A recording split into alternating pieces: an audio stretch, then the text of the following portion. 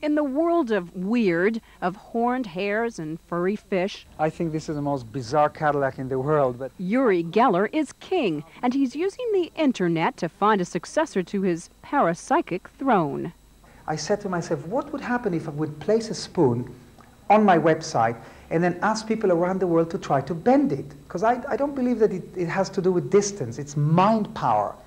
Mind over the matter of $1 million in this case. The spoon is live 24 hours a day, 7 days a week, hidden away in a see-through safe in London, attached to a clock to verify when bending does occur, and a meter to measure how much.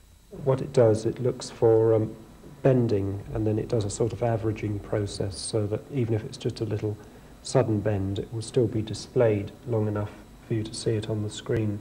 Potential parapsychics pay a one-time fee of $4, Geller says, to defray the cost of the experiment.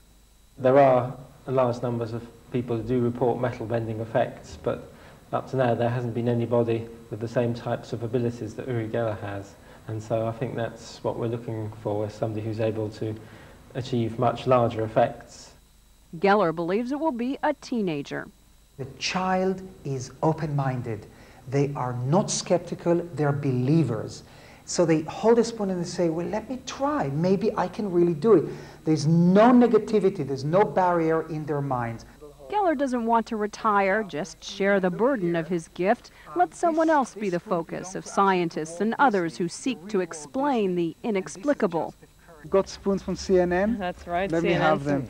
I say to it, bend, melt, mainly bend. Go like this, imitate me, like this, and I want the camera to be all the time in so no one will think that I'm putting chemicals or... You see, look, mine is beginning to bend. See, it's curling upwards.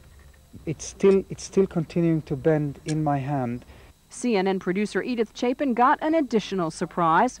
Well, you just said everybody to check their keys, and so I pulled it out of my pocket, and sure enough, it was bent a little, but it's clearly bent a lot more. How are you going to get home today? I have no idea. Whoever wins the internet challenge, Uri Geller, will be a hard act to follow. Margaret Lowry, CNN, London.